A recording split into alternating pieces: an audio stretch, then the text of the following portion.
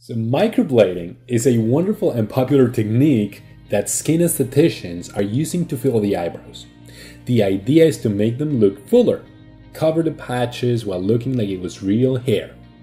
When we are retouching, we take careful consideration into filling the eyebrows. So today, I'm going to show you how to do digital microblading when you retouch. Let's get started.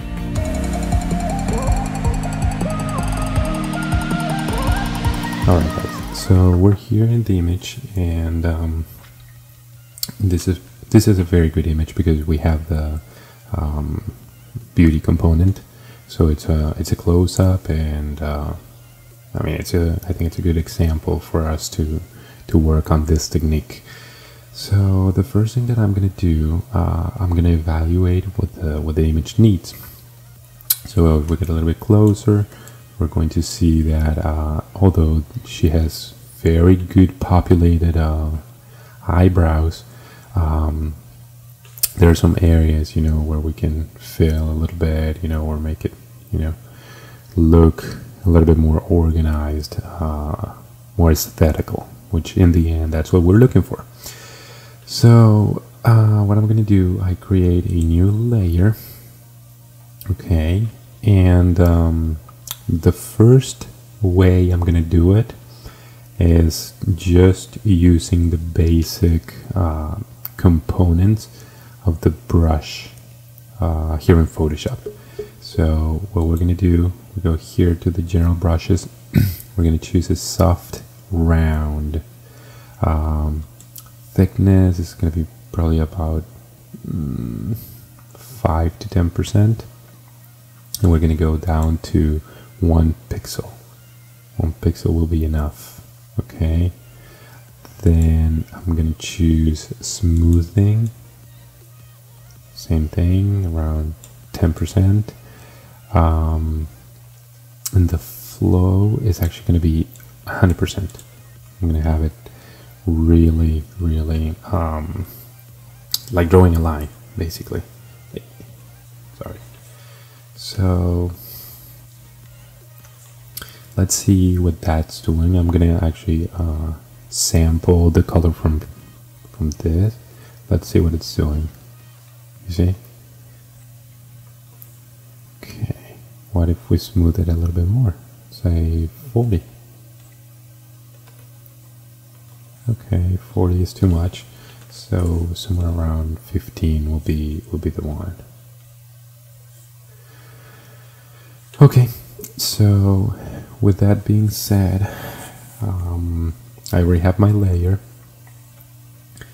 and I'm gonna just rotate this, and I'm gonna follow the same direction that the hair is growing. So I do little traces like this, maybe sample a little bit more, boom, okay. And as you can see, sometimes some of the strokes could be a little bit stronger, but that's fine because we have control over it, and that's exactly what we need. We need to have that control, because later we can just take those strokes, which will be hair. We can take them out, or we can just like polish them a little bit more and leave them there. But in the end, we're looking to have a more populated brow. You see, so I have a little bit more in here.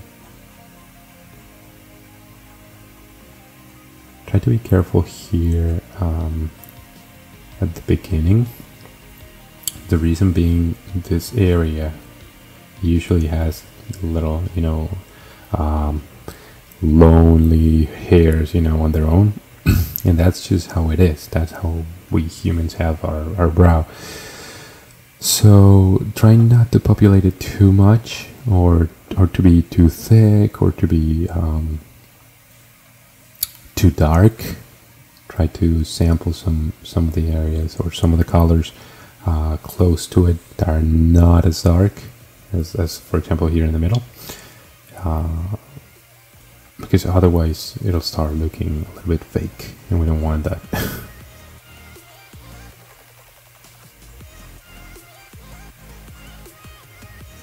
Okay, so we have some that, you know, start from here. I don't know, these are like happy hairs. This was Bob Ross. I don't know, but there you go. I mean, she already has a very good populated eyebrow, so we don't really need to go super crazy. It's just that for you know, the beauty world, we need to shape it a little bit more, you know.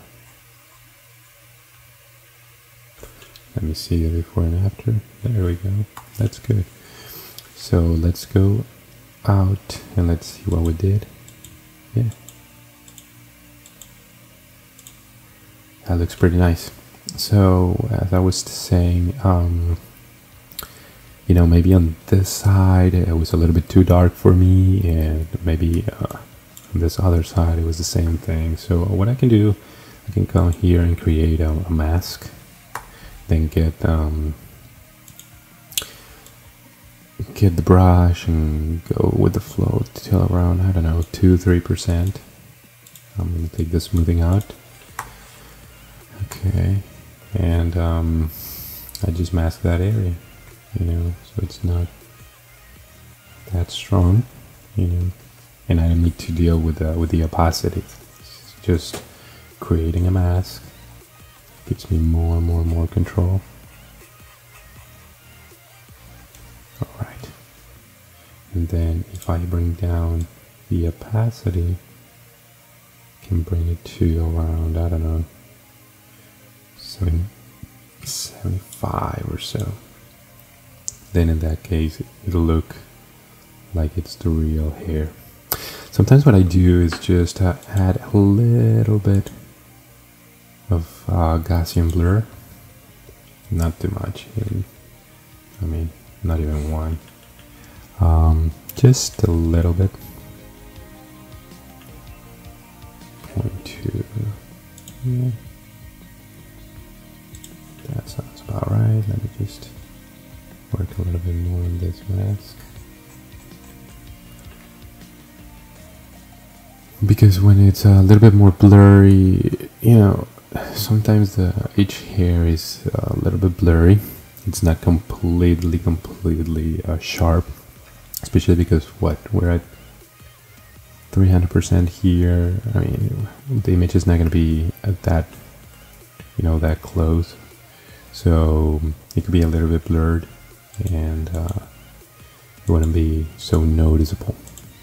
So that is the simplest way to do the microblading here in Photoshop.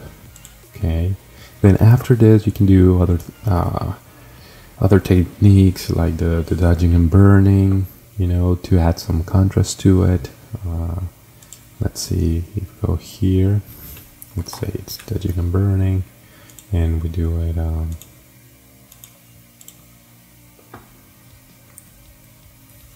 you know, let's say we want more contrast, because let's say we like it dark. Ooh, sorry. Hardness, let's go to 0. Flow, it's at 3%, but maybe here in this area just want a little bit, you know, I don't know, just a little bit. That's probably too much, but you know, it just like makes it a little bit bolder, and of course it's gonna stick out. It depends on where you're taking your image, but yeah, you have all the versatility in the world, and you have all the control over it, basically, because you have the masking here that you can bring back the elements, you know, that were masked out or not. Plus you have the opacity, you know, that you can control, and then if you do the dodge and burn, of course can manipulate all the way you want. So basically this is going to be the microblading in Photoshop for you guys. If you like this video, consider sharing with your friends. If there are some questions, feel free to leave them in the comment section below, and don't forget to subscribe. See you next time.